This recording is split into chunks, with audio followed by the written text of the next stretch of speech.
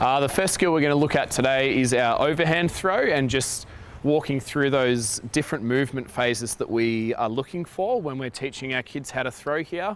So when they're in the foundation years, we focus on three main steps. We're looking for a side-on stance before they're beginning their throw. We're looking for an arm behind, creating an L shape and pointing towards their target, just so that they're aware of where they're aiming and they have that conscious point to aim for. There's two objects that we would use that I'd recommend using when we're teaching our kids how to throw. Either a tennis ball is always a good one, or a beanbag if you have one.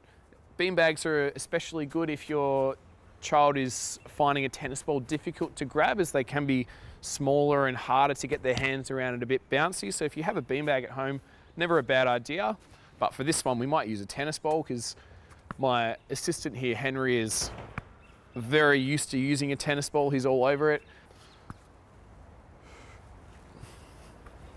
Nice. All right, now remember, so we start with our feet together, okay? All right, so here Henry's in his proper side-on stance. He's got his feet together to begin with. He's pointing towards his target, and he's made that nice L shape with his back arm. He's ready to throw, he's in the proper stance, and from here, it's just a matter of going for it. Off you go, Henry, have a throw. Nice one, good job. So following on from Henry's throw there, it's always good to give those kids a bit of verbal feedback at the ends.